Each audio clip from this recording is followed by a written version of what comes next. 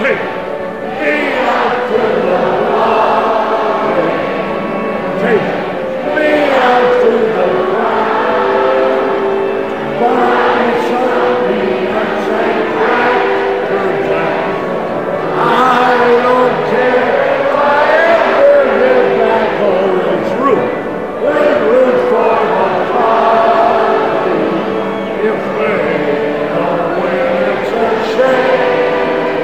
Oh, it's 1, 2, 3 strikes you're out at the old. I'm a big baseball fan, and I really enjoy going through the exhibit here called Play Ball. It's by the Textile exhibit, and I saw the placard there that had a quote from Thomas Perry's book about the leagues, and I thought, well, that might be kind of fun to learn about, and that's sort of how it came together. I didn't realize how big of a topic it was, and I certainly should have narrowed it down some. Did you learn anything interesting? I did. I learned a whole lot about the teams, about a lot of the intrigue of who played for who and why and when, and I didn't realize how many players went from the mill teams to the major leagues. Anderson had about 24, but there's well over 100 players over the time.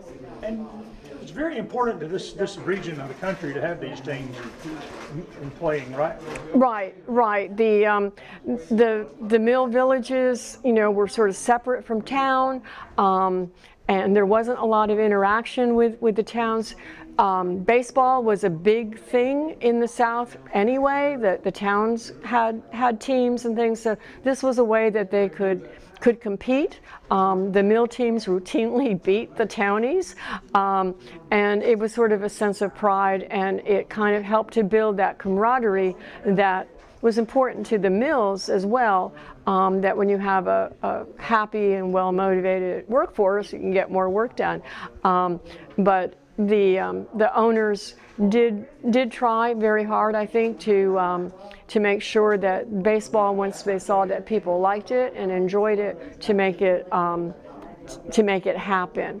Of course, towards the end, it kind of got too big for its own good, I guess.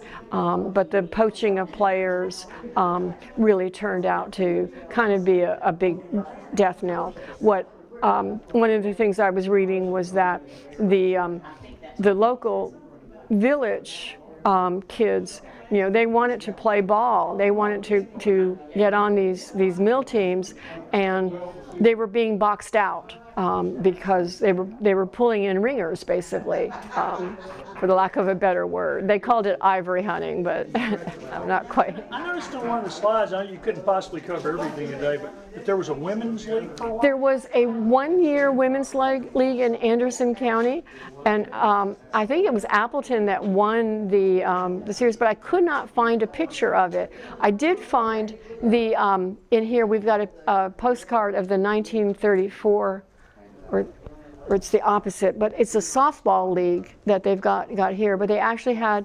a baseball league, but I couldn't find much information other than the name, and they identified some of the players on one of the teams. But it's kind of fun that they tried, but couldn't get it to hold. Now remind everybody who you are and your relationship with the museum. My name is Eleanor Walters, and I'm a volunteer here at the museum. I work in the research room one afternoon a month, and I also help out at the front desk. And I'm one of the docents. There are several of us who will give tours to anybody that asks.